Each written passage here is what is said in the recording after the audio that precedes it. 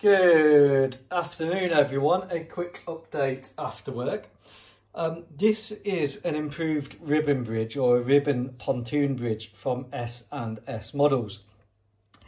I've covered in the previous Operation Bunny Hop video the closed versions of this bridging system, so go back and have a look.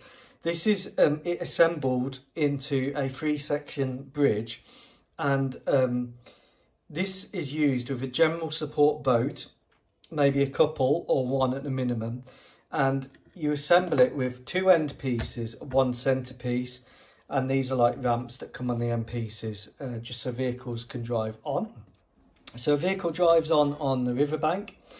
The general support boat then pushes this across the waterway to the other side where the vehicle drives off. So quite a useful piece of equipment from S&S Models. It's often not really thought about engineering equipment, and S&S do a great range of engineering equipment, modern engineering equipment, which is vital to militaries. Now, you can buy extra sections from S&S Models and add them together to make a really long bridge. Now, Operation Bunny Hop will be taking place on a river which is too wide really for adding them all together. So the Chinooks from the mobile battle group will be lifting these sections one by one. They drop them in the water and they go and it sort of explode outwards. They're like a spring basically, and they form these sections. The boat then pushes them together and the engineers join them up, and then they can use them to go across. So a great piece of equipment. I've been waiting for this a while. Very simply just sprayed NATO green. Yeah, it's one of those pieces of equipment that you don't think that you need, but when you're trying to run a military, you realise that you actually do need it. And it can take up to the weight of a main battle tank. Like I said, you can cobble them together.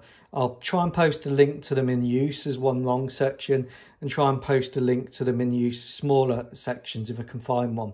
But yeah, great piece of equipment. A nice casting by S&S Models. It's for wargaming. It's not necessarily something that someone would present at, I don't know, the IPMS Telford.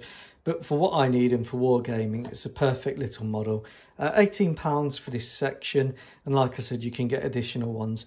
With a GS boat here per one of these, the GS boat can take it across. And then if you make it longer, you can add more GS boats. If you have a really massive one, you have 1 GS boat per 3 sections. So you'd need maybe 3 or 4 boats. They do the boat as well, £10. The boat is also transportable by the Chinook, so a great piece of engineering equipment. Let me know if you've got any questions. I've just loaded it up with a Patriot command truck, but yeah, I love this kind of thing, and like I said, S&S Models really good for engineering stuff. Take care, bye.